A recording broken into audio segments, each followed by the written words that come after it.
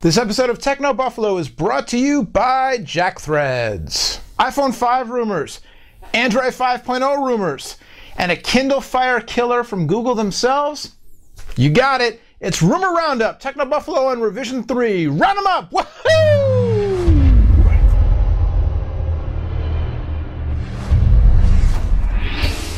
Hey, what is going on, everybody, and welcome to Rumor Roundup, Techno Buffalo on Rev 3. I'm Noah Kravitz, editor-at-large for Techno Buffalo, bringing you the latest, greatest, and most outlandish rumors from the world of consumer technology for the week ending today, Friday, March 23rd, 2012. I feel just a little tiny bit like Prince when I do things like that.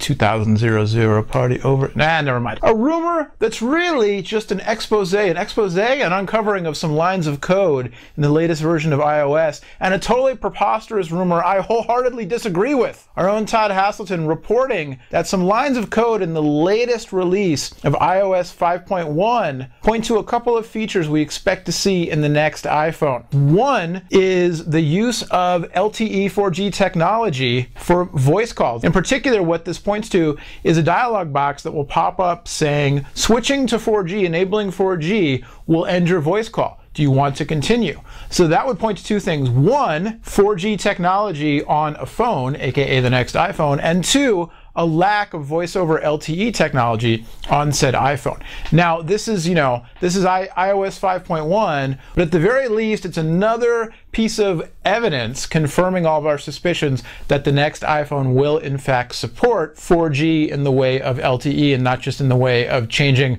the icon in the status bar from 3G to 4G to pacify AT&T's marketing group. Ugh. Anyway, the other rumor, which is a little more outlandish and preposterous, is comes from a source called the Mail Business Newspaper. I'm sure I mispronounced that name. I apologize. And this says that Apple has placed an order for a large quantity of 4.6-inch Retina displays, which must mean that a new iPhone is coming with 4.6-inch displays.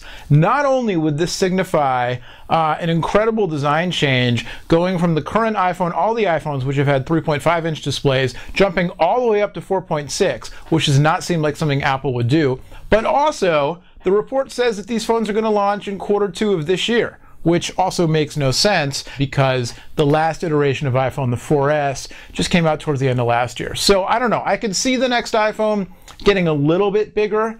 I don't think there's any way Apple's going to jump from 3.5 to 4.6 in display size. I also think it's going to come later in this year. Speaking of fives, Android 5.0, codenamed Jelly Bean, may be coming in Q3 of this year. It better be coming sometime this year. A report from our very, very favorite purveyor of outlandish tech rumors, Digitimes, says that Jelly Bean will be coming in Q3. Google I/O, I just got my press pass for Google I/O. I'll be there. It's been pushed back a little bit this year from the springtime to late June into the summer. So since it's a dev conference, Google usually uses it as a platform to either preview or full-on unleash the next big iteration of what they're working on. Then again, we're still waiting for Ice Cream Sandwich to roll out. I don't know. I'm thinking maybe, well, I've got a theory, but we'll get to that after the break. First, a word from our friends at JackThreads. Only suckers pay full price. If you like alternative apparel brands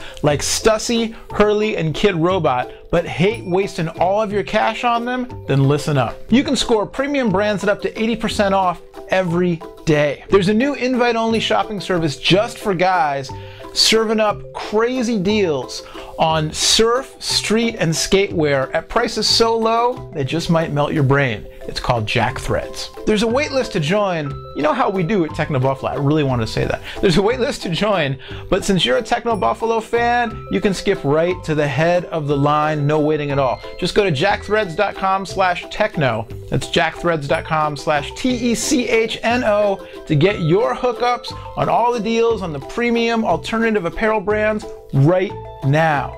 So what are you waiting for? Go! All right, and last but certainly not least, we return to the land of Android. Is Google working with ASUS on a Kindle Fire killer? Reports say yes. It looks like Google has tapped ASUS to create the Nexus tablet, and it may launch as soon as this May. Even more interesting is that the tablet is said to be priced as low as $199 or even $149, which would undercut the pricing of Amazon's Kindle Fire, which is leapt to the top of the charts as the most popular, the best-selling Android tablet in the land, in the world, I believe, and really the first Android tablet to take a significant chunk out of Apple's dominance in the tablet space with their iPad line. The tablet is said to be modeled off of the Asus Mimo 370T, which was shown off at Mobile World Congress, not just by Asus, but also by NVIDIA, running an NVIDIA Tegra 3 quad-core chipset.